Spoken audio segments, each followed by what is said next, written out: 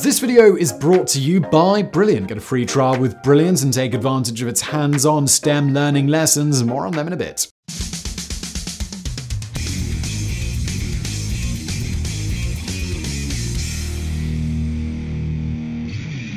Hitting speeds of nearly 40,000 kilometers an hour, about 24,000 miles per hour, the Falcon 9 may not be able to make the Kessel run in 12 parsecs like its Han Solo piloted namesake, but it is one of mankind's premier aerospace technologies. I have no idea about that Star Wars reference.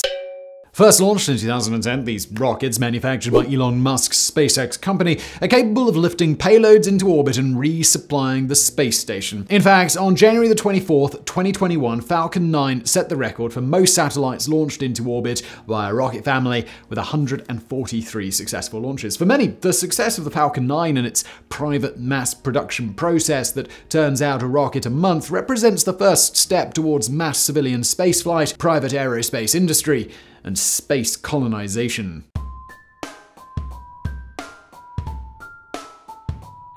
Famed industrialist and entrepreneur Elon Musk started SpaceX in 2001 with the dream of colonizing Mars. Initially, Musk went to Russia looking to buy cheap rockets. That's how enthusiastic he was, but he had no luck. Instead, he just decided to manufacture the rockets himself. In 2002, Musk and rocket engineer Tom Mueller formally created SpaceX in a warehouse in El Segundo, California. By 2005, they had 160 employees and were completing Falcon 1, their first rocket. Falcon 1 was funded entirely by private capital, with Musk almost bankrupting his companies Tesla and Solar City, and himself in the process. However, in 2006, NASA approached SpaceX to partner with him on a heavier rocket, Falcon 9.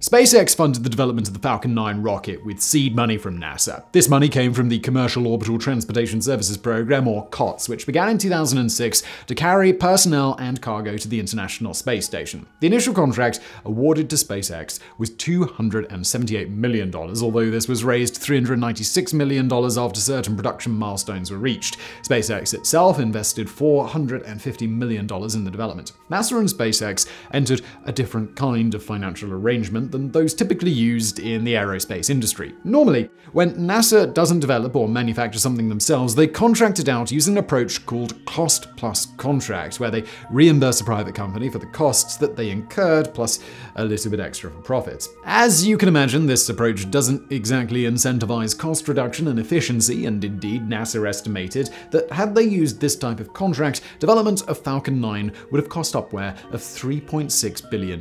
Instead, NASA merely set broad requirements for what capabilities they wanted from the rockets and just left everything else to SpaceX. This cut costs for both parties and streamlined development and production. Now, just before we continue with today's video, let me thank today's wonderful sponsor, Brilliant. Brilliant, for those of you who don't already know, is a website and app built on the idea of active problem solving. Because it takes more to learn something than just watching it. To really learn something, you have to do it, which is why Brilliant has tons of lessons on its platform for lifelong learners who aren't content to just coast through adulthood with the skills that they learned back in school. For example, you ever wanted to learn how to program a computer but were intimidated by opaque coding language? Well, Brilliant can help you learn how to program without having to dig deep through the weeds of coding syntax, thanks to fun, interactive challenges. Brilliant users can shift around blocks of pseudocode, then get immediate feedback on the results. It's an engaging way to understand how computer algorithms work, and once you got it down, then coding syntax becomes, well, just a lot less intimidating. On Brilliant, it's not just about memorizing or regurgitating facts for a test. You can pick a course you're interested in and just get started. Feeling stuck, afraid you made a mistake? Never an issue. You can read the explanations and find out what you did wrong and how to fix it at your own pace. So if you're a lifelong learner who wants to give Brilliant a try, you guys can get a free trial plus 20% off the cost of a year's membership by clicking the link in the description below. And now back to today's video.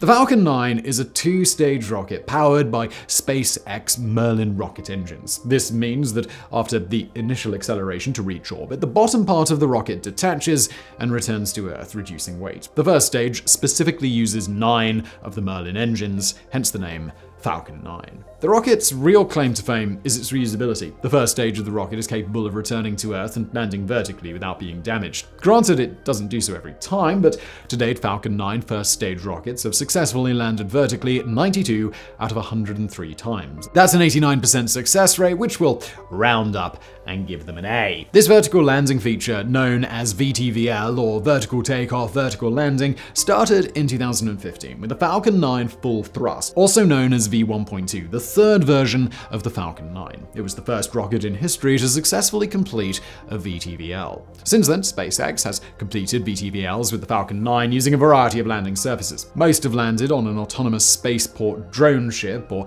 ASDS, which gets its name because it basically goes out into the ocean to catch the landing Falcon 9 rockets all on its own without any human control, though it can be directed telerobotically in case of emergencies. SpaceX currently has 3 operational ASDSs, all with unique names. Of course, I Still Love You, a shortfall of Gravitas, and just read the instructions. Besides ASDSs, SpaceX has also landed Falcon 9 rockets on ground-based launch pads. The reusability of the Falcon 9 significantly reduces costs because the first stage rocket boosters represent the most intensive part of manufacturing. To date, 28 boosters have been launched more than once, with 10 being the most launches for a single booster. This is because SpaceX designed the most recent iteration of the Falcon 9, the full thrust Block 5, to handle exactly 10 launches and landings with minimal maintenance. Then, with full-scale refurbishment, it can theoretically handle 100 VTVLs.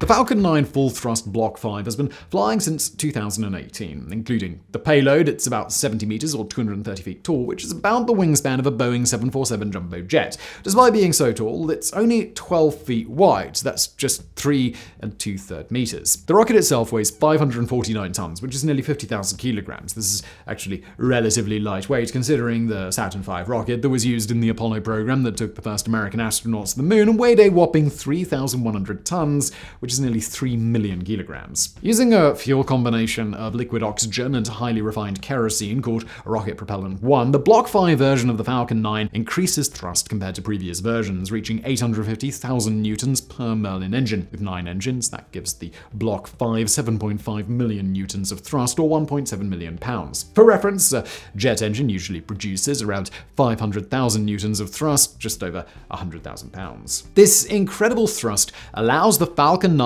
Block 5 to carry 50,000 pounds over 20,000 kilograms into low Earth orbit where the International Space Station is, or 18,000 pounds over 8,000 kilograms to geosynchronous orbit. It can even send 8,800 pounds, about 4,000 kilograms, to Mars. Falcon 9s are also combined to make the Falcon Heavy rocket, which is basically 3 Falcon 9s strapped together. This rocket can produce 22.8 million newtons of thrust and send 37,000 pounds, about 17,000 kilograms, to Mars, or 7,700 pounds, about 3,500 kilograms, to Pluto. Falcon 9's boosters can also be reused as well. The 3 Falcon 9 boosters separate during flight and all return to Earth to land individually.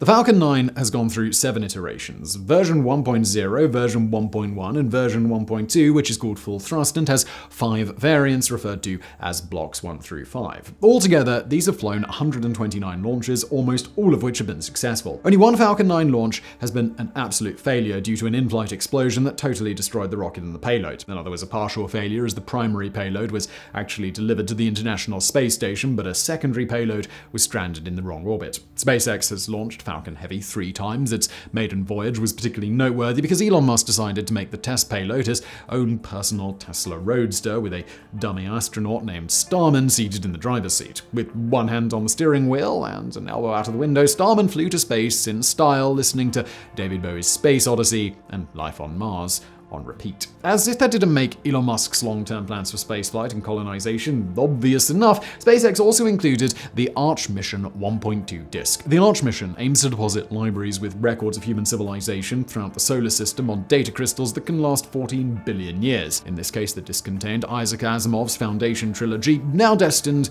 to orbit the Sun until the Sun dies. SpaceX also included a copy of Douglas Adams' novel, The Hitchhiker's Guide to the Galaxy, in the Roadster's glove compartment, and made sure Starman will always know where his towel is by putting one on the dashboard along with a sign reading "Don't Panic." Lastly, there was a plaque with the names of everyone who worked on the project mounted underneath the car, and a message on the Roadster circuit board reading, "Made on Earth by humans." The vast majority of launches have taken place in Florida, either at Cape Canaveral Space Force Station or John F. Kennedy Space Center. A few have launched from Vandenberg Space Force Base in California. Most missions have been for government or commercial purposes, such as taking cargo to the International Space Station, but in 2020 and 2021, about half of the missions were dedicated to carrying SpaceX's Starlink satellites into orbit. In May of 2020, Falcon 9 made history by actually carrying human beings, astronauts Robert Bankin and Douglas Hurley, into space in the Dragon Crew spacecraft. This was the first manned spaceflight by a private company and the first manned spaceflight in an American rocket since the last shuttle mission in 2011.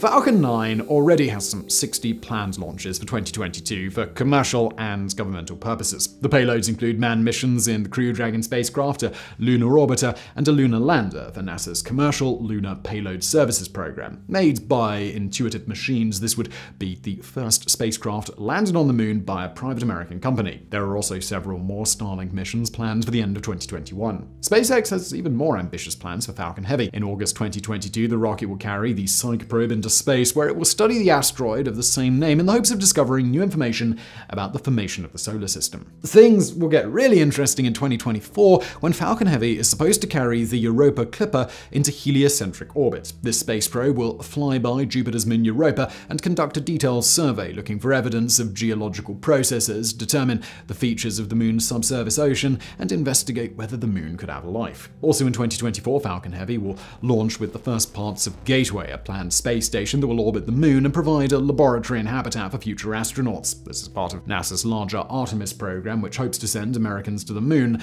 by 2024. It's also been proposed as the starting point for future missions to Mars. That's great news for Elon Musk and SpaceX, who have made it no secret that their ultimate goal is to colonize the Red Planet. For the time being, they're well on their way, thanks to the ingenuity and the success of the Falcon 9 rockets. So I really hope you found that video interesting. If you did, please do smash that like button below. Don't forget to subscribe. Also, if you've got a suggestion for a future Mega Projects video, please do leave it in the comments below. And as always, thank you for watching.